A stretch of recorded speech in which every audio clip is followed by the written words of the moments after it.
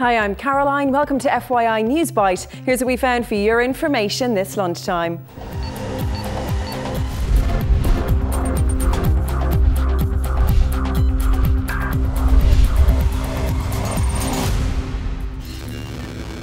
A forced confession. On day 3 of the Mauritius murder trial, one of the men charged with murdering Michaela Makarivi has alleged that police tried to suffocate him with a towel and held his head in a bucket of water during interrogation. 30-year-old Avinash Tribuwoon confessed to police about his involvement in strangling Michaela, but now insists he was forced to sign the statement. 27-year-old Michaela was on her honeymoon when her body was found strangled in her hotel room. A sub up in smoke.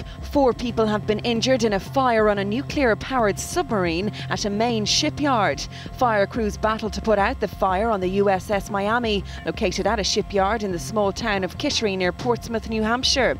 Officials say the fire started in the forward compartment of the sub, but the sub's reactor wasn't operating at the time and was unaffected. Friend or foe, a Pakistani doctor who helped the US track down Osama bin Laden has been sentenced to 33 years in prison for conspiring against the state. Shakil Afridi ran a vaccination program for the CIA to collect DNA and verify bin Laden's presence at the compound in the town of Abbottabad, where US commandos killed the Al-Qaeda chief in a raid last May.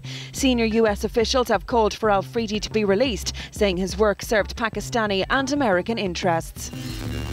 Facebook fail. After its below-par performance since shares in the company started trading, things have taken another turn for the worst for the world's biggest social network.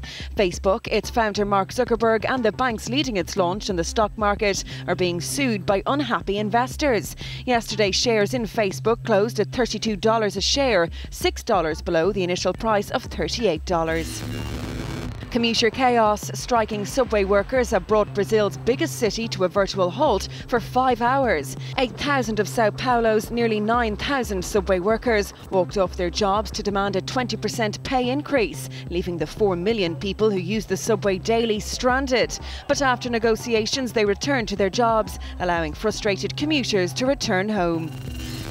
And seriously not funny. A prank at a laundry shop in the US almost ended in tragedy when an infant got stuck inside a washing machine.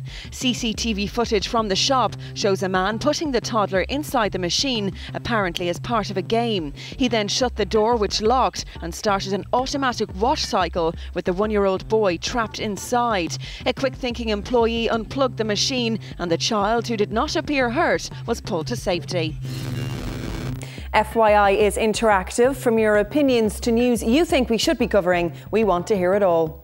FYI is available to you 24/7 online for all the information you need to know. Simply log on to tv3.ie/3e/FYI. Here you'll find the latest stories, video catch-ups, comments and the FYI blog. We're also available to you on Twitter and Facebook. Just log on to the website and hit the social networking shortcuts.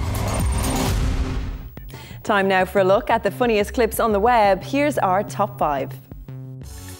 At number 5, this guy has a twisted idea of having fun at the playground.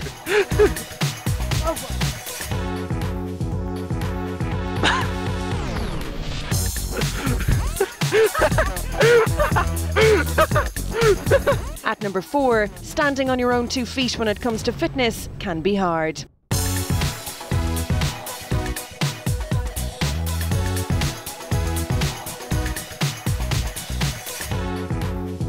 At number 3, seducing your new bride, fail.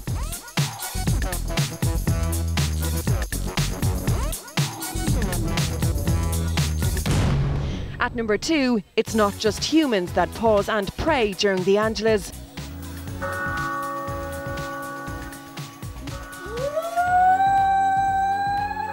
Thanks for that one, Alan. And number 1 today, learning to walk in the elements can be a slippery slope.